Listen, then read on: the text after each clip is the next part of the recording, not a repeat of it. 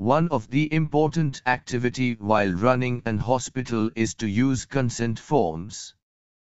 Consent forms are required while admitting a patient, before a surgery, prior to blood transfusion, and so on. With MyOPD Beds software, you can define your own consent form, in your own language, including native languages. To start, click on the Forms Documents section. In the Forms Documents section, you will see existing consent forms present in software on the left.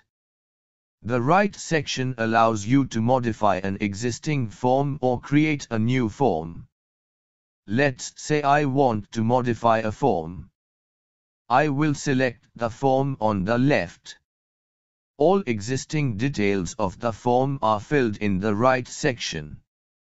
You can decide the title of the form, what gets printed in the top section like the patient's name, the bed on which patient is admitted on, etc. The middle section allows you to enter the terms and conditions of the consent. If you want to add sections with different terms and condition, use the section header.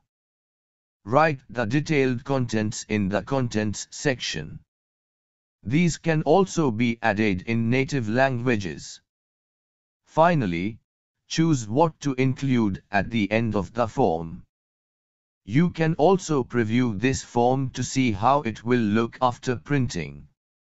Once you are done with modification, click on Save. Click Add New to start with a blank form. Once you are done with changes, click on Save. That is all we had to cover in the Consent Forms feature. Thank you.